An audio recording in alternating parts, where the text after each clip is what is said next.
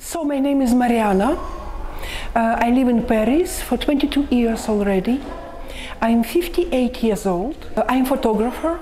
I'm also very present on social medias, so it's important for me how I look. This is going to be my first surgery. I've never done anything.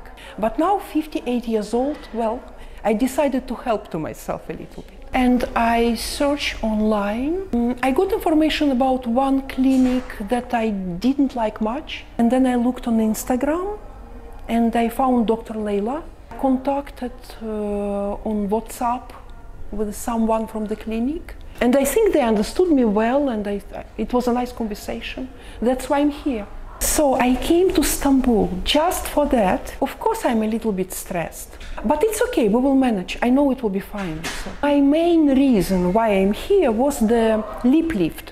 I think that I always had this lip a little long.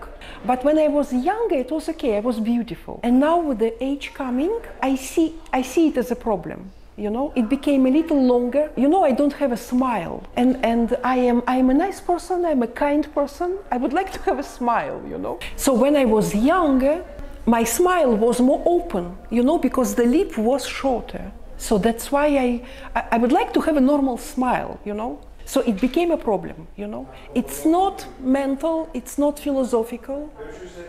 It's a pure physical.